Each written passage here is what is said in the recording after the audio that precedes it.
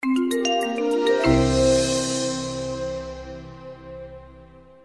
everybody. Hi, thanks for having me. Did you guys have a good lunch? Yeah, me too. I'm telling you, I want to work here because that lunch was awesome. I don't make anything near that. Anyways, my name is Matthew Reinhart, and I make pop-up books. Some people call me a paper engineer. Some people call me a children's book illustrator. I like to think of myself as all those things and many more.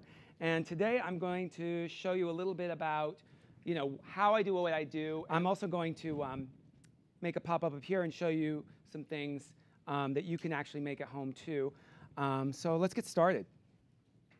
Say hello. See, I always have to put notes for myself in these presentations. It helps me a lot when I'm doing that. So say hello and get started. So we got that done. All right, very good. All right, so when I was young, I had no idea that there was such a thing as a paper engineer or a pop-up bookmaker or whatever. I was just a kid. I liked to ride bikes. My fashion sense was a little off. But I didn't know, and you guys are really lucky. Everyone's really lucky to be able to come here and be with your parents and see what they do at work. It's really important as you get older. You get to learn about what things work and what things for you and what things you might like to do as a job and other things you may not like to do. So like growing up, my parents did different things, and I'd go to work with them.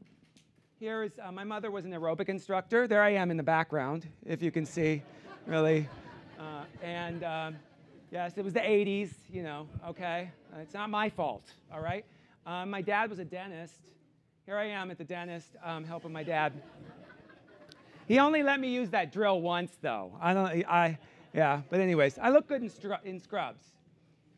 But seriously, though, tell a little bit about myself. Okay, so enough of the jokes. Okay, so I have always sort of, growing up, my dad was in the Navy. We lived all over the place. The one thing that I always took with me was artwork. So I always drew, I always made stuff. There I am in that corner there when I was really young writing my first book. It was a novel. It took me forever, I was always making things. I was just drawing, and I was creating things with my hands, because that was what could come with me if I didn't have friends in a new space, or if we had moved. My artwork always came with me. So I spent a lot of time by myself making things. And when I was young, there were no Michaels stores, so getting supplies to make this stuff wasn't always as easy. So I was always rummaging through the garbage, or anything extra, making things out of boxes, cereal boxes, styrofoam from any sort of electronic that we ever got. I was always buying or grabbing the boxes and making stuff out of it. If there was a toy that didn't exist, I would make it myself out of whatever I could. Right there you see a picture of me with my little sister. I think I made a little cardboard puppetry stage. And as usual, my sister would destroy it. Within a few seconds, she would come over. Oh, this is great, Rip. So that was kind of what it was like.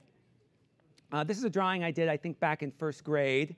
And I've always had an interest in biology and zoology and paleontology. I love dinosaurs. I love, but I really just loved making artwork and kind of telling stories with pictures. As you can see, also, I was a little bit of an egomaniac. My name is really big up in the corner, and I think that's kind of translated into myself now. But being an artist really wasn't a viable option, at least when I was younger, for a career. At the time, we didn't have the Google, and we couldn't go online and figure out, do our research so easily. We had to go to those things called libraries and things, and we would go, and I didn't know as much about all the creative jobs that are out there, all the ways that you can sort of channel that creative energy and that talent. And so when I went off from high school, I didn't have a lot of motivation. I mean, really, to find out what I could do. My parents didn't want me to be a starving artist. They use that a lot, all the time. We don't want you to be a starving artist, So I went to school for my college years, and I studied biology. My undergraduate degree is in biological sciences, and I was going to be a doctor. I studied pre-med. I went to Clemson University for my undergraduate degree. You can see me. I think I'm up in the corner there somewhere. Anyway, so I went to Clemson. The entire time I was there, though, while I was studying all these biology and chemistry and biochemistry, which is horrible. If you've ever, biochemistry is the worst. When I was studying all these different things, I felt something like, I felt like it wasn't quite right. I mean, I was interested in it, and I was pretty good at it, and actually I got into medical school, but it wasn't right. So the whole time I was doing all this science, I was also doing artwork on the side. I was always doing sketches. I was always making these giant paintings of weird things. And I wanted to see if there was a way I could apply that and some of my science skill to a job, but I just didn't know at the time. So before I went to med school, like I said, I got in. Before I went to school to be a doctor, which is a long haul, there's a lot that goes into it. My parents were really pushing for it. I told them, listen, I want a year off before I go to school, and I want to live in New York City. And, that one went before it. This one, let's see. Well, so I lived in New York City. That's the apartment that we lived in down in, on Canal Street. Actually, we had rats like this big. I swear to God. It was a really cool space that we lived in, but we lived over a stereo store. So like from noon till about 7 at night, the vibrations from the stereos downstairs would move our furniture, so that everything would shake. And during that time when I lived in New York City, I worked for an organization that helped find corneas for people who have trouble with their eyes. And I worked with a lot of hospitals, so I was getting an idea of what it was like to work with sick people. And I realized I didn't like working with sick people. I didn't know it was a good idea for me to work as a doctor if I didn't like doing that. It was really hard. And it was really scary. And so while I was here, I came to that realization. And New York is a really exciting, creative place. I mean, there's all kinds of people doing all kinds of weird jobs, things that you would never know existed. And while I was in New York at that time, and this was about 25 years ago, back when, the Times Square was not filled with, lots of Disneyland-like lights and everything. It was a lot different. I'm not going to go into that. But I also was meeting a lot of people who were doing a lot of different kinds of jobs and a lot of different kinds of creative jobs. And so I ended up going to my parents and saying, listen, this is not something I want to do. I don't want to be a doctor. I really want to do something creative. And shockingly, they told me, OK, you can do that. But you have to find something where you'll be able to live, because we ain't paying for you forever. And so I did my research, and I discovered that there was something called industrial design, and that is the design of products, all kinds of products, whether they be tables or scissors or like cool Nike shoes or even toys, that you get like action figures. I'm a big action figure collector, actually. I have a huge Star Wars figure collection, like 2,000 different Star Wars figures, and I've been collecting since '78, so I have a lot. And I also collect Transformers, and you'll see a little bit of that trickle into the work I do. I have a huge Transformer collection. Now, here in New York City, we don't have a lot of space, so I can't have like a Transformers room in my apartment. I have a Transformer closet. But thank goodness for off-site storage, because that's where the rest of my collection goes. Anyways, I studied industrial design at, let's see if that picture comes up, Pratt Institute, which is in Brooklyn. And I did the graduate program at Pratt Institute, studied there for a couple years. And while I was there, let's see if that other picture comes up. There it is. It's New York. Well, I already told you I was in New York. While I was there, I worked with a gentleman who he needed some help making pop-ups. And I was his intern. And I just needed like an extra job to make some money. It was okay. I could cut up in full paper, whatever. It wasn't a big deal. I didn't really even think about pop-ups. In fact, growing up, I only had one pop-up book. And this was it. It's dinosaurs, obviously, and it was beautiful illustration. And when you open it up, there's a pop-up, and it's a little different than from some of the ones that I do. I do kind of a little bit more elaborate ones like this, but we'll get in there. But I really loved it. Now, this pop-up ended up, after it was in my household for a little while, probably about an hour or so, it looked like this, because of one person in the house. So I really didn't think about pop-ups. It was never in my mind or anything like that. That's really, yeah. So pop-ups weren't in my mind, but I would help. When I was younger and when I was in grad school, I was helping this paper engineer. And, you know, I would cut and fold paper and follow his instructions. And, you know, it was a long time. I worked for him a couple years just doing this. And when I got out of school, I realized that maybe this is something I can do.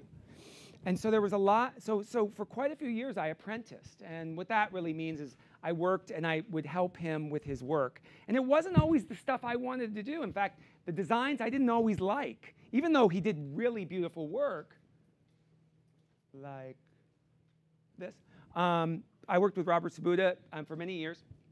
And he does a lot of very white, beautiful structural pop-ups and stuff. We worked on things for like the MoMA and other publishers. I learned a lot from just learning how structurally, how all this stuff. But it wasn't always the stuff that I wanted to do myself. But that's really important. In the beginning, when you're learning something, sometimes you got to do the work, and it isn't always exactly what you want to do. But it helps you learn. So after years of learning all these different principles and learning all this stuff, how to make pop-ups, I got to start doing my own books. Some of the first two books I did weren't like these. They were these really weird books, the Pop-Up Book of Phobias and the Pop-Up Book of Nightmares. They were these bizarre books. I never even thought they'd actually come out. But actually, the phobia book was really popular, especially with therapists in the city. Then I was able to start making books that I really, really was excited about. My first New York Times bestseller was a pop-up book of butterflies. And after that, we were able to create a series about prehistoric animals, because I love paleontology. The first was this dinosaur book called Encyclopedia Prehistorica. And this has been translated now into about 25 different languages around the world. And doing this project, you know, it says I collaborate. On these books, I collaborated with Robert Sabuda. He would just sort of oversee things, but I would do the writing, the artwork, and the engineering. So all parts of making a pop-up book. We made 3 in this series. And when you're just starting out and you're making these big books, you learn a lot. Boy, you learn a lot, but you make a lot of mistakes. And each book, I look at it and I see a lot of mistakes. In fact, I can't always enjoy my books when they're finished, because all I do is go, oh, you could have done that better. Oh, that wasn't that good. But a lot of other people don't know that. So, you know, yes, I go to a therapist about this sort of stuff. So I did this series, and then let's see what else we got.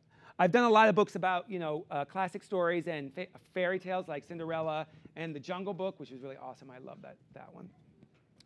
I did a series about mythology, so I love learning about things like mythology and history and science, and I kind of have one of those minds where I'm obsessive. Surprise!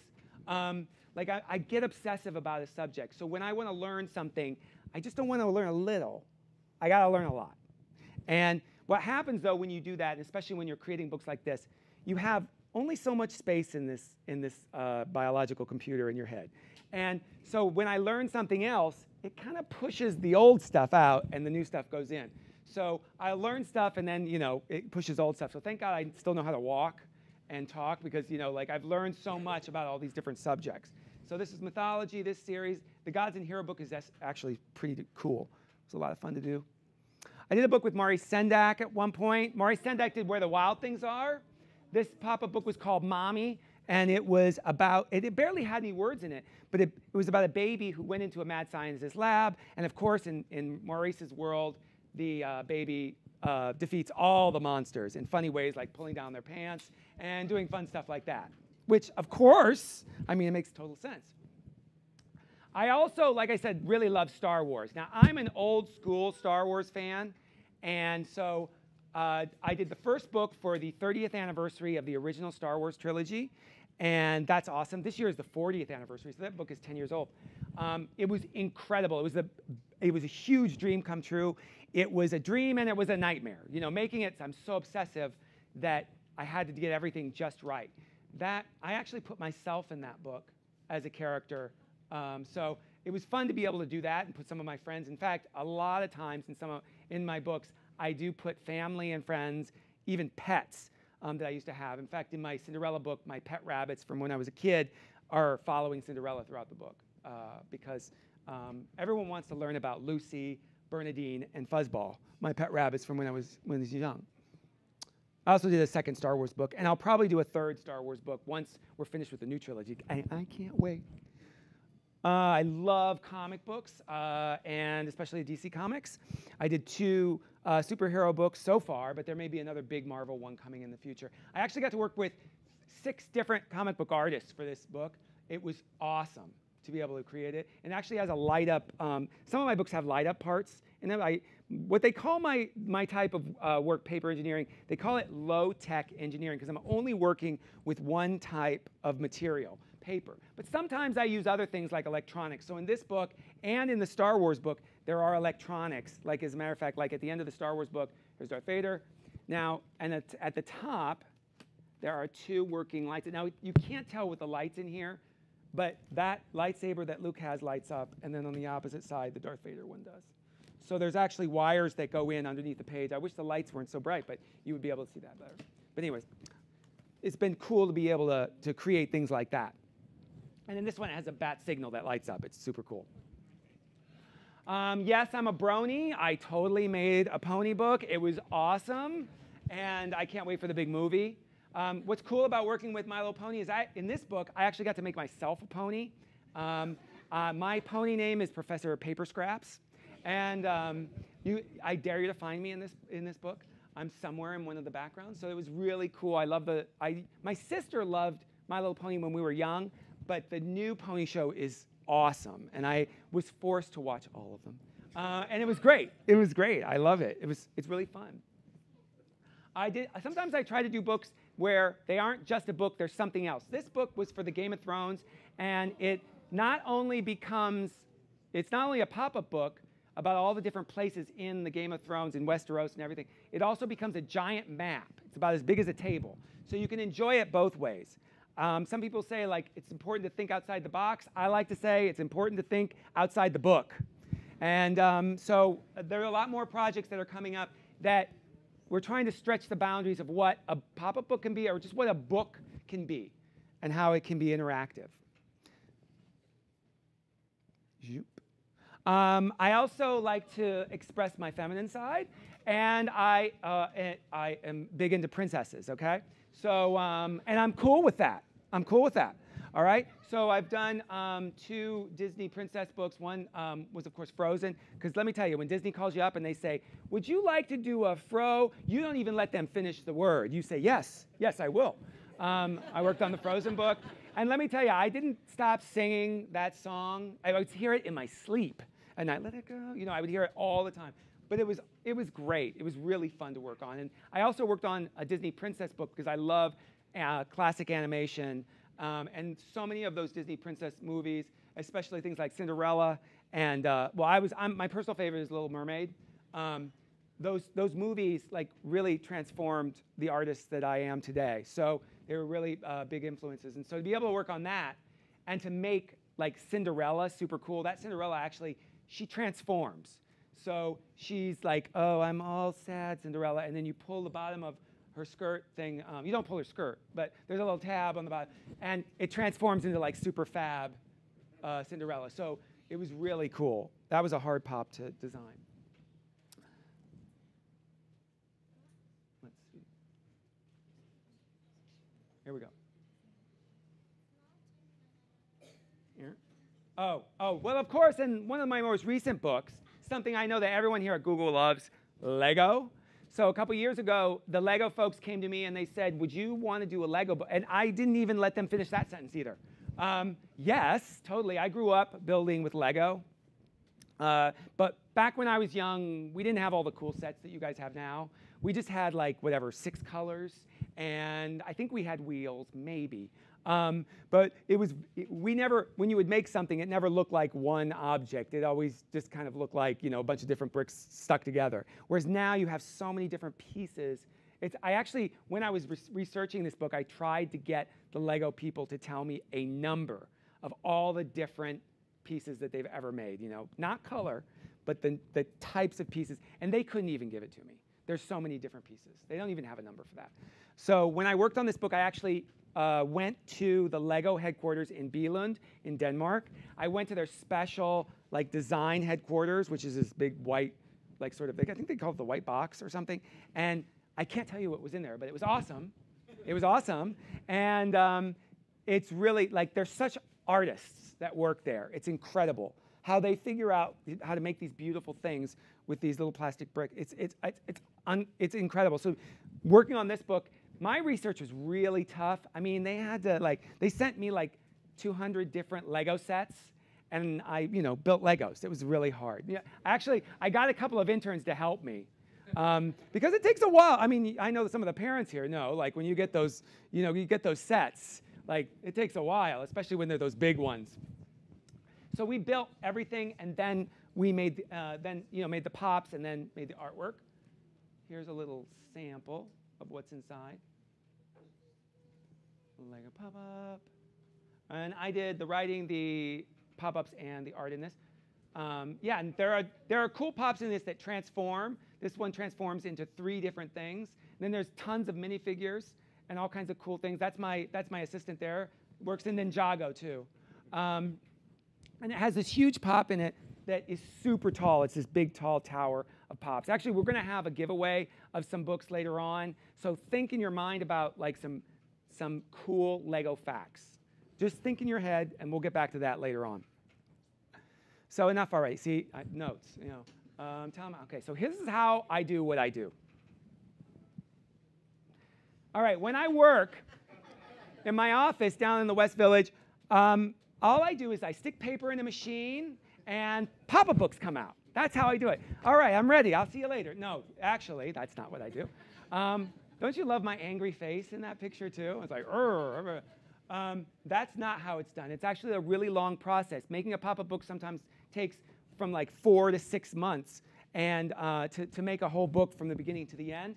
And then most of that work has to be done about 8 months before it's actually on the shelves, because after I make one book, there has to be a whole group of people that help me make thousands more.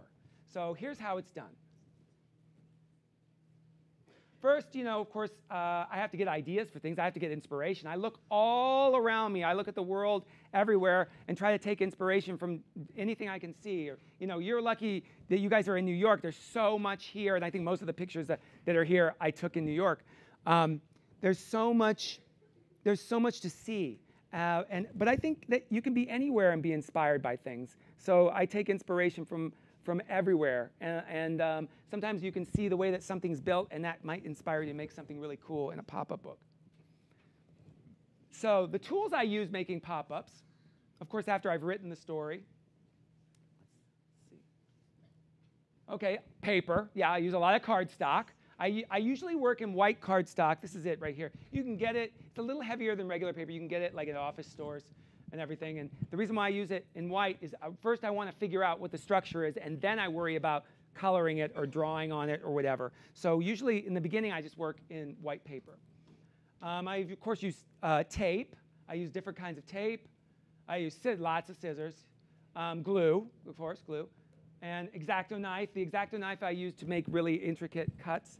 And I need lots of Band-Aids because I don't just make cuts on the paper. Yes, I like Hello Kitty. OK. So let's see. So in the beginning, this is kind of what a rough pop-up looks like. I may have an idea for what is going to happen on that pop-up page.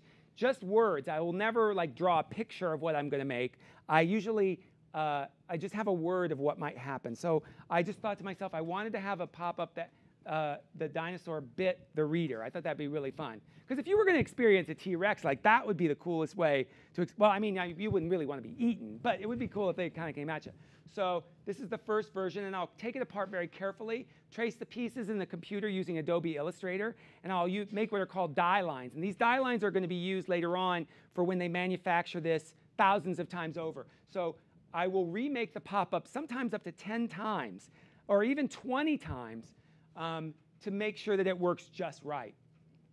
And you can see there's even notes on that and everything. And that's what it looks like in the final. Now, one of the things that I also make the artwork as well, and I'll show you how I do that. Is I do a style of artwork called cut paper collage. So I'm cutting up paper to make the pops. I thought it'd be cool to also cut up paper to make the artwork as well. Oh, in the beginning, this is what a pop-up looks like. This is just to get the movement right. Now, I actually went and studied a horse and how it moved. And this was going to be a book. This book never actually came out. Oh, well. Anyways, too bad for you. It wasn't that exciting, I swear. I swear it's not. So this is an early prototype that actually has sketches on it. This is something that's called a white dummy, and it goes to my editor. Now, the editor works at a publisher, and she kind of corrects all my work. Imagine it's like your teacher, and she actually goes through and marks things that are written wrong, or she may even mark some of the pops and say, I don't think that this is a good thing that you should do something else. So she'll, and just like a teacher, she marks it in red, So it's great when you get that back. But usually I don't get, I do okay with my editors, and usually they're on the same, they're on the same page, so to speak. I didn't mean to do that. I'm sorry. As me when we're making pop-ups, and this is just, show you some of the details that go into making it. This is an early version of the Darth Vader pop. This was a really tough pop-up to make because there's two portions of Darth Vader's helmet. There's three. I don't want to get into it. I'm not going to get into it. But what happens with this is actually I wanted the reader to be able to see Anakin for a couple seconds before the mask closed up over him when the pop-up opened. So you can actually, if you look as it's opening, it's really important, like the time, you can see him for a second, and then it closes up over his face. So, because everyone notices those little things. So this took me a long time to be able, and I had to actually engineer the front part of his face separately than the back and then put them together. So it took a lot of time and a lot of prototypes to get it to even look like this. So you see I've kind of sculpted it in white first. And then there's sketches around it, and then, oh, that's the wrong thing. And then that's the final color version. When I was doing this book, which was awesome, I do get some perks when I work with some of these different companies and things. I got to go to the Star Wars archives. So this was the Lucasfilm archives in Marin County. This was actually at the Skywalker Ranch. They don't even let people go here anymore, so I got in there at the right time. And they had all the masks from the old movies. Those are actual stunt lightsabers. That's my editor and I, and we're getting ready to fight about something. And those are stunt lightsabers from the matte painting in the back is actually used from The Empire Strikes Back. So I couldn't stop smiling after. This was so much fun to go see. And, did I need to go? I remember when my editor said, oh, do you think you're going to need to go to the Lucas archives to look at things? Now, at the time, I owned hundreds of Star Wars books. I had every movie, I have tons. I knew everything about it. Of course, I was like, yes, I think I should probably go. So I was able to go. It was an awesome experience. And I've had a lot of nice experiences like that. Like the big fan in me gets to go do these cool things. This is me working in my studio, not this fast. This is me working in the studio probably over a few hours, and I'm designing a pop-up. And as you can see, it's just by hand. There's no computer program. The computer program comes in when I actually take the pop apart and trace it. Now, after I've made all those die lines, all those lines that are tracings of the pieces, I may go in and make artwork. Sometimes it's in the computer, sometimes it's by hand. And I put the artwork and those die lines together, rebuild the pop-up again and again to make sure it works, and that is how a pop-up is made. This was for the Transformers pop-up book. Like I said, I love Transformers. That was just a quick pop-up how to make for that book. That was an incredible book to do as well. I have a lot of dream projects that come true. People always ask me, you must not have any more dreams left. I'm like, let me tell you, I got lots. There's always something else that I want to do. I have a lot of dreams. This is just a prototype of what the book looked like before it was in color. And sometimes I do the artwork, and sometimes other people do the artwork. Like I said, I worked with Mari Sendak once. And then for this book, I actually worked with a great Transformer artist named Emiliano Santalucia. He lives in Italy. I actually never got to see him the whole time. We worked over, we just sent things back and forth to each other over the internet. And I would draw the initial sort of sketch and what he should draw, and made all kinds of notes about what, where, and what it should look like. and then he would make the art, and then I would put that with those die line pieces. So you can see, like sometimes for one pop-up, there might be like 30 different pieces that work in tandem, all these different levers and different mechanics working together. Or there may be other times when I make the artwork myself. Now I think about making a pop-up. Okay, so there's 3 different stages in making pop-up. You have to have the writing done, in the research and writing. That's like a cake. When you're making a cake, that's the recipe. All right, you got to have that. The next step is the actual cake. You're actually going to bake something. So the next step is actually making the cake. And then the artwork is the frosting to me. I love frosting. So making color artwork. Now I said I make a style called cut paper collage, and I actually by hand make all these different types of art. Sometimes it's digital, but usually it's by hand. I take all these papers that I've made in my studio, all these different textures. I have a huge rack of different new papers that we're constantly using. And I will show you a little bit how it's done. First, I'll draw a picture. Just very quickly, usually tighten up a sketch. And then I'll use that sketch as my sort of map. And I'll cut out sections of different colored paper with my X-Acto knife. I'll lay it into place using my sketch sort of as a guide, and I print it on a clear piece of plastic.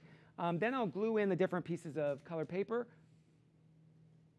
And the glue I use is very similar to Elmer's glue, white glue. And then that's what the final thing will look like. And it's a very small piece of artwork, but it may have 20 different little pieces of paper all glued together make one. Sometimes some of my larger pieces may have hundreds of pieces of paper glued together. When I make the artwork for the pop-up pieces, it's a little different. I have to make the artwork like all splatted out, and like it almost looks like it's like pop-up roadkill. Like they're all splatted. There's pieces here and there. And after so many years, I figured out where each piece needs to be and what needs to be on what piece, because sometimes the head isn't necessarily connected to the body. So I figured it out after a long time. But the one thing I don't really say to you guys, didn't say it earlier, was there are a lot of mistakes along the way. I don't just start out and have the perfect idea first and it all looks great. For every wow pop-up that you see, there's a lot of not so wows that get thrown out. And that's the way I figure things out. I will make something and see if it's something I like. If it's not, then I try something different. And that's, hopefully you guys can get from this, it doesn't come out perfect, and it's okay, because we're supposed to learn from our mistakes. I've made so many of them you wouldn't even know. And it's okay to do that, because that's how we get better. Well, okay, so I've made one pop-up. I've made all the art, I've made all the pops, and I've made all the words. Now, what do? So I send all that, and I send one pop-up book that I made by hand to a manufacturer. And they're actually, pop-up books are hand manufactured. Once I make one pop-up book, the next step is sending all that information to a printer and a hand assembly manufacturer. And so that's all sent. Usually the work is done overseas. And I've worked with a lot of these manufacturers for years, so they understand how to put together pop-ups. In fact, they're more of experts than assembling pop-ups than I could ever be. And they tell me things, this doesn't work, this will work. Here's some ideas about things. So what they'll do is they'll break down the book into different groups, and one group will make just one page of a book. And so each person, each person will make one section of, so for example, if this ad here, one person will assemble this leg and hand it off to the next person. And there will be a large group that just works on this page, and they'll make thousands. Sometimes they can make up to like 15,000 a week. They're really incredibly skilled hand laborers, and they oftentimes come up with ideas that are way better than what I come up with. So I work the entire time during that production, which is usually, like I said, about 8 months before a book hits the shelves. So they'll send me prototypes, and then once they actually start building the books, they can make up to 15,000 a week. They'll package them up. After they've made each spread, they'll glue them together, then they'll glue a cover on it. They'll clamp them, let them dry, and then they will get shipped off in boxes all over the world. So it kind of goes from my hands, creating the original book, to the manufacturer's hands, to your hands in the bookstores. So it's really too cool. But there are a lot of products that we don't realize are made by hand. when they are. There isn't like some giant machine that will do all this work for us. There's some really intricate things that we have and that we buy, and there are hands that go into it. So now I'm going to show you, now that I've talked about myself enough, we're going to make a pop right here. And I'm going to show you some basics, and but I'm going to need an idea for what I should make. Now, last time, someone came up with a really crazy idea, and I did it, of course, but it was something. It was pretty funny. So anyone got an idea? You want to raise your hand, and I'll pick. Let's see. Okay, you. Yes. Plants? Okay, that works. Well, I like this green, so I'm going to use that for the actual plants, I think. So what I'm going to start with is just this cardstock. I'm going to fold it in half. Oh, I've already got an idea. Oh, yeah. So, okay, we're going to start off. This is we took a piece of paper and we're going to fold it in half just like that. All right? And just for the sake of being able to see it on video, I'm going to make a line down the center so it's a little easier to see. So you see that center line? We're going to, when we make some of our pieces, we're going to align it. We're going to line up the folds on things. Because that's a lot of what pop-up people do. They like line up different folds to make sure things work right.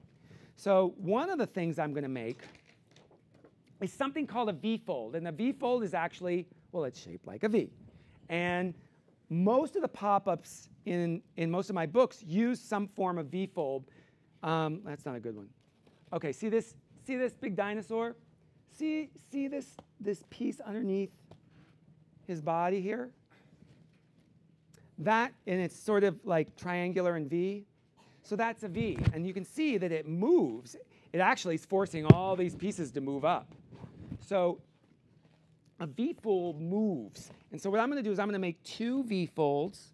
And I'm going to make two V-folds that are, they're both right angles. Right angles are 90-degree angles, right? Correct. So let's see here. I'm going to take a piece of, I'm going to take a different piece. I'm going to take gray so that you can see these pieces. And what I'm going to do is first I'm going to make a square, a small square out of paper, and then I'm going to make two triangles from that square. And you say, Matthew, how can that be done? I just don't know. Well, okay, so I just folded a rectangle, right?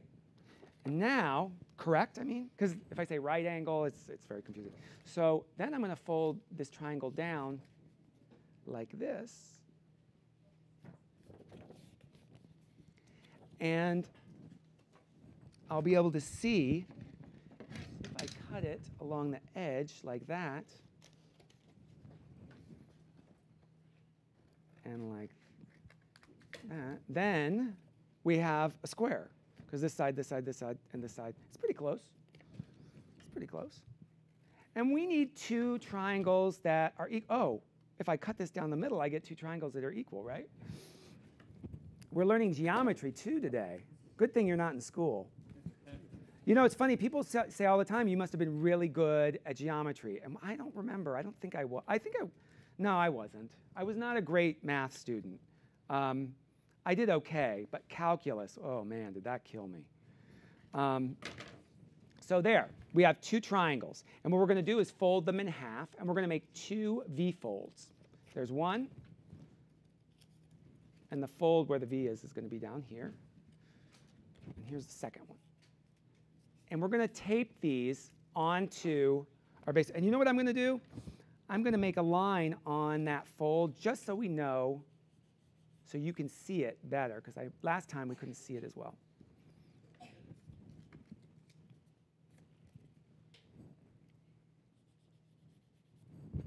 My shirt's really open, isn't it? Yikes. I'm giving you a lot of cleavage today. All right.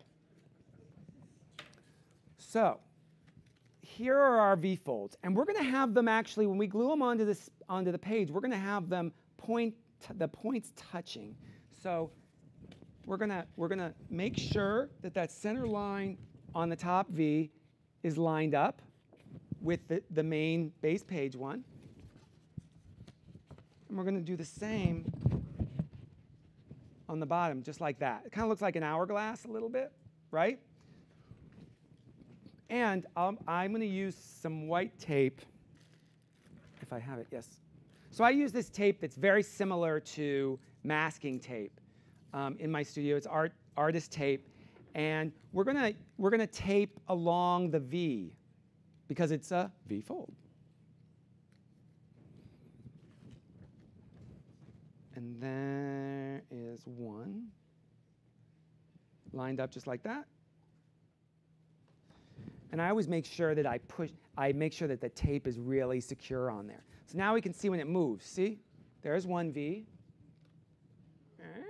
Now we want another V, but it's going to go the other way. Actually, I'm going to move it more towards the middle. That's the other thing. You can't be afraid. Don't be afraid when you're making these pop-ups. Don't be afraid to pick up the pieces and move them around if you don't like the way they are. You can always change. You can always make, remake and fix your mistakes. Just by the way, I also have I'm supposed to remember like all my social media stuff. So, because I'm not real good at it. So I have a YouTube page where you can make your own pops. If you look up Matthew Reinhart, it's called Let's Make It Pop. And I have different crafts. I'm trying to do them every week. So if I miss a week, please don't get mad at me. But there's always different things. In fact, tomorrow is National Superhero Day. So wear your cape. Okay. Anyways, tomorrow's National Superhero, and there's a pop-up superhero card that we made for, and I think it went up today, so you can make your own superhero card. So there's one V, and I'm going to attach the second V. I know, a plant. I'm making a plant. I'm going to attach this. And then what we're going to do, once we have these two V's working in opposite directions, then we're going to make something. It's a mechanism. Here, I'm going to show you. There are the two, all right? And they're going in different directions. One's going up, one's going down. What's cool about this is one side, like this lower triangle here, if we attach something to the edge here, on the opposite side, on the top, on that same edge, so on opposite side, so let's see, I'm looking at myself on there and there. So if we make a bridge going across, I was trying to watch myself in this thing, and I was like, wait, what's going on? If we make a bridge going across, we'll be able to connect the two, and we'll make a pop-up that kind of expands and twists. So it's really cool. So the next thing we're going to do is we're going to kind of make a little bit thinner, longer sort of bridge piece. And I'm going to mark with another color the edges that we're going to connect. Can you guys see that? There to there. And then I'm going to see, I didn't make that long enough. If you saw my studio, it is a wreck. I mean, there's paper everywhere. Sometimes I'll come out of my office after a long day, and I'll just have paper all over. I won't even realize it, and people like get home and it's like there's something on your shirt, and it's like this huge piece of paper or half of a pop-up. It's like nobody told me this on the way out. Okay, so it's going to go across. The only thing that is not going to work is we need to snip off this little bit and this little bit. So I'm just going to use my marker and roughly get a line. So there you can see where I'm supposed to cut it. I'm going to snip and snip. Use my tape, and we're going to attach this. And what's cool with this is we're going to do a part where it makes this kind of, okay, so now we are going to attach it from under here. We'll have the tape go up. Like I said, this pop-up is called a twister because it twists. Oh, that's cool. The reminder, Matthew, please shut up soon. All right, here we go. All right, so now it's attached from here all the way across. There's a bridge. And when we close it, see how it's sort of bowing? Oop, we don't want that. I mean, come on, man. Just got to make sure it's attached right, and that you have your tape on there pretty hard.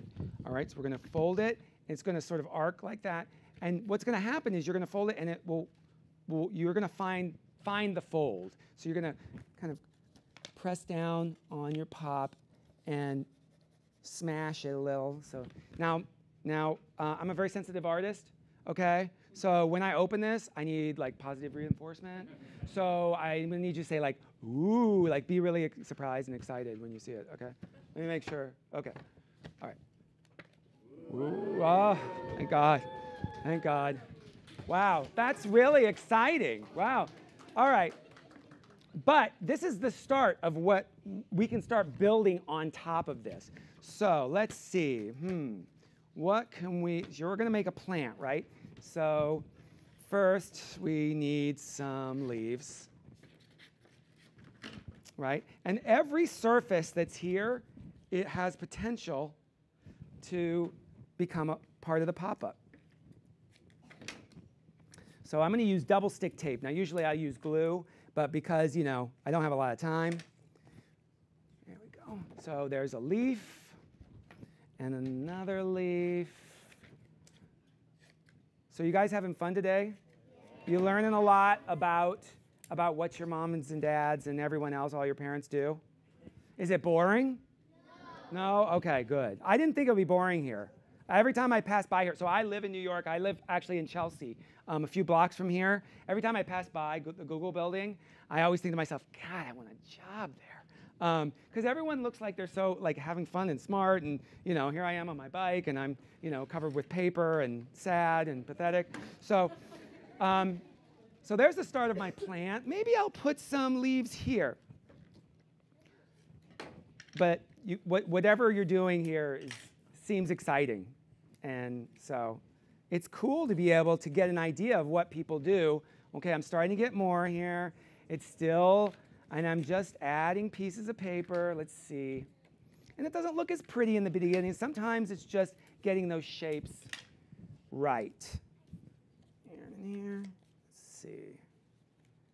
OK. Well, they're getting a little better. I mean, they wouldn't be hiring me for the Google Doodles anytime soon on that one.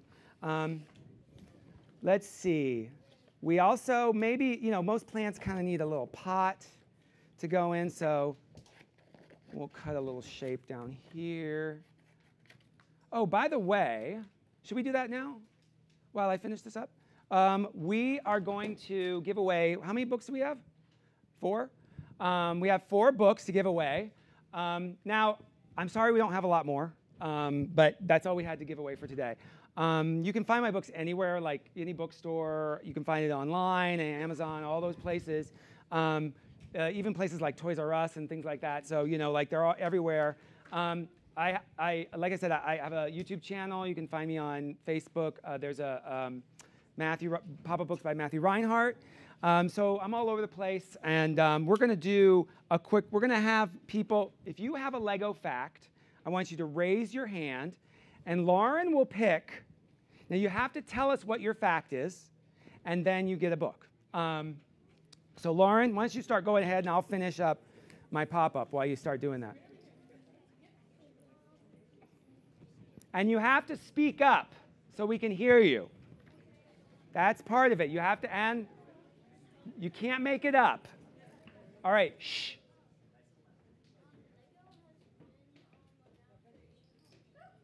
$83, that's right. Get the man a book. Congratulations. And I will sign your book at the end after we're finished, if you'd like. Oh, the fact was it's been around, how many years? 83 years.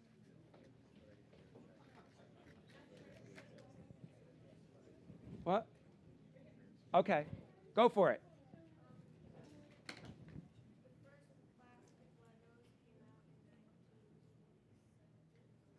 Oh, yeah, that sounds right. That sounds good. Awesome. Congratulations.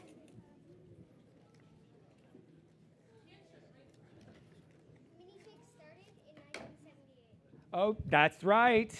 And it's actually in my Lego Pop. You get to see that, the evolution of minifigures. How many, now, do you guys have lots of Lego minifigures? It's kind of insane how many there are now.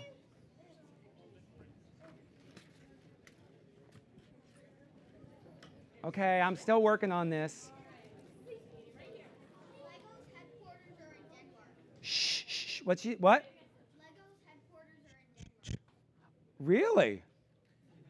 I mean, yes. I thought you said something about quarters. I was like, what? Headquarters? Yes, of course. I was there. Totally. I'm sorry. I'm out of it, you guys. All right. So awesome. Congratulations, everybody who won the book. And like I said, I will definitely. So wait, I'm not quite done.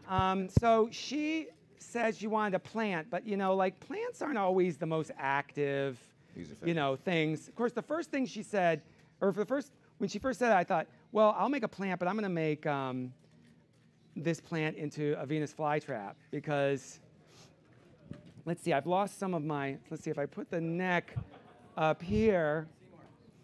Oh, yeah, totally. I had a friend who was in one of those musicals, and he wasn't so good. It was a community theater, and I had to go see him sing it. He was Seymour. He wasn't so good at it. So let's see if that works. Is that going to work? It's going to. Now, like I said, sometimes we don't get everything right, so you got to keep trying. Here we go. And I lost a leaf in there. It's hard to do it on the fly. Let's see if that works. There we go. Now it sticks out. I cheated a little bit. But there we go. Oh, we lost a leaf. It's not bad. I could use a little bit more work. If I had more time, I'd be able to make something cooler. But anyways, thank you so much for having me today. You guys were awesome. And if you want to make any pop-ups, go online. And have a good day today. Bye, y'all.